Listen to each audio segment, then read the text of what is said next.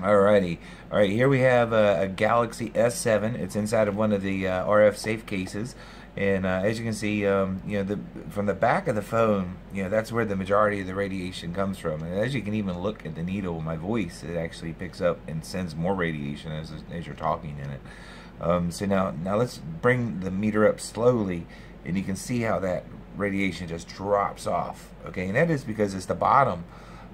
Is where they actually have the transmitter in the back of the phone there, and that's how it really pegs it. Now, when we come over to the front of the phone, as you can see, with the shield installed, it's almost nothing. Some little tiny bursts, but still within reason there. I mean, it's now let's just check this out without it, and those bursts are, of course, almost back to pegging, well, completely pegging again. So it really does do a big difference. There, you can see, I mean, even if you're talking, I mean, it's still going to be bouncing a little bit. Now compare that to, of course, without the shielding, and you can see this is the Galaxy, S7 anyway. But you definitely don't want that, right up against your head or even in your pocket, because in the news lately, you've even heard a lot of, now look, even now when you go up, now from the front of the phone, just like the back of the phone, it's still spiking. And now let's close the shield and get it during this spiking moment here, and there we go. There's nothing. Let's just open it up again. And this is the radiation you're being exposed to. And even it's the ear, which is pretty drastic, because at the back of the phone you don't even get those kinds of spikes. But this is the Galaxy brand new S7, and this is like right in front of your eyes when you're using the V gear, the VR gear, the virtual reality gear, and that's a really scary thought, because Samsung, its CEO, actually during the presentation at the launch of this particular, as you can see, the front of this thing's just pegging this Trifield meter, and this is a model 100XE, and when we go ahead and close it, we can see it's mitigated, substantially. There is, oops, and I didn't actually have it all the way down, but, when you compare that, to the back of the phone, there's definitely a big difference in the amount of radiation that your body's going to absorb, and, that's right up against the phone here, and you can still get little tiny bursts, but when you can compare that to that, it's pretty easy to tell that you want to go ahead and have some shielding between you and your body, because I mean that's really the option, so there you go, people. I mean, you can see the big difference now, and we have covered that. Basically, this is a very easy to use foot cover style case, allows you to view media very easily. You always want the front shielded part of the phone here facing your body. The back of the case, the sides of the case are not shielded, and we'll go around here with the meter. As you can see, it just pegged the meter on the side, and then that is because the only place that they're shielding, okay, when we measure the back of it, it's going to be putting out a whole bunch. It's pretty much about mid-max. But we're really disappointed to tell you that that this particular model phone has a simultaneous SAR rating now higher than the iPhone 6s and 6s Plus.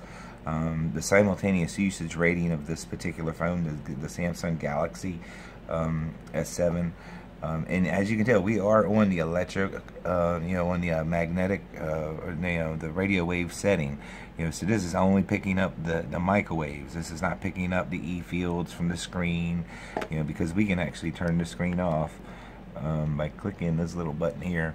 And you can see that those readings are still just as high. So we're not picking up any sort of screen reading. I mean, this is actual microwaves, because if we put it onto electric fields with the screen off, it's completely nothing.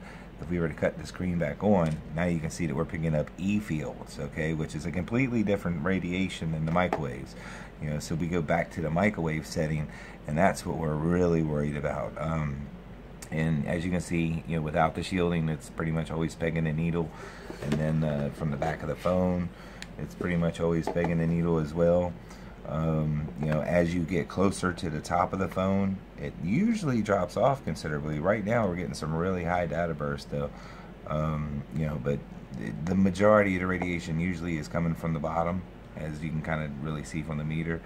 And you know, then of course with the front shielding between you, and you know, the other option of course is to go ahead and just have nothing in between you whatsoever. And you know, that's you know, just keep in mind, distance is your biggest friend when you're using this device. You know, as you can see, it just shoots over and pegs, you know, the needle at time to time there. And if you've got this in your pocket, you know, I mean, you just see, I mean, that's just a lot of radiation, you know, coming from the front of it. You know, and you can mitigate that by simply having the shielding, you know, right here, you know, between you and the device itself. You know, that's simple. You know, and it's this shielding right here. You can see the actual fabric, the shielding mesh. Now, it's a pure silver, and then underneath of that, throughout all here, underneath this rubber, we have a shielding material as well. So the whole front flip of the phone is actually shielded with a microwave material. Okay, so you can close that. Now, if you have a problem with your screen staying on, you simply just hit that button, and that'll make sure that your battery life doesn't get affected by this thing touching the screen all the time. You know, but anyway, you got a choice of this, you know, and of course this is the back of the phone. So I mean, you can just, you know, you can see for yourself, people. The RF safe cases work great. They work great on the Galaxy S7, and this new Galaxy S7. You know, it snaps in and out really easy. This one's been through some really neat tests. We've even thrown it off the second story of a building into a pool, and it survived great. And it's actually in a phone call right now, as you can see. And this is the RF Safe S7 flip cover case from RF Safe. Thanks for watching.